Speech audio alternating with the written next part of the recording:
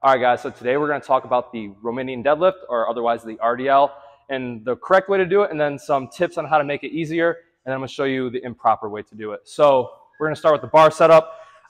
Some guys like to start with the bar a little bit lower. I like to start with the bar up top. That way when I pick up the bar, all it is just a quick pickup and step back.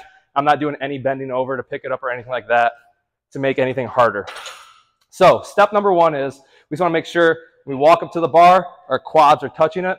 From here, all we're going to do is there's some knurling on the bar that's a rougher grip, and then there's smooth grip. We want the inside of our hand, thumb, pointer finger, to be on the rough part that makes contact with the smooth part. And with any type of pull or RDL or pull up, whatever, row, what have you, I like to put the bar in my hands right here and close up. That causes my skin to go down and it doesn't create blisters and pull up.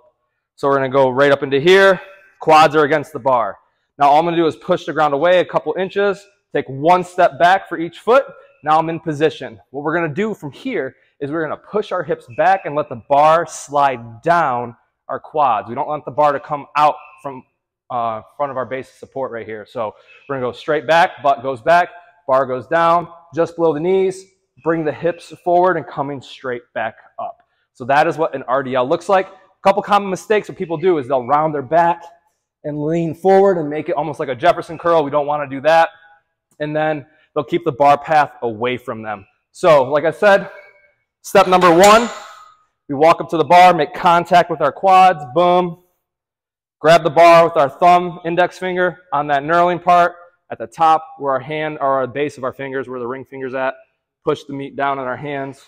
And from there, step, step, hips go back, slide the bar down, just below the knees. Right back up. You'll continue with your reps and sets and your tempos from there.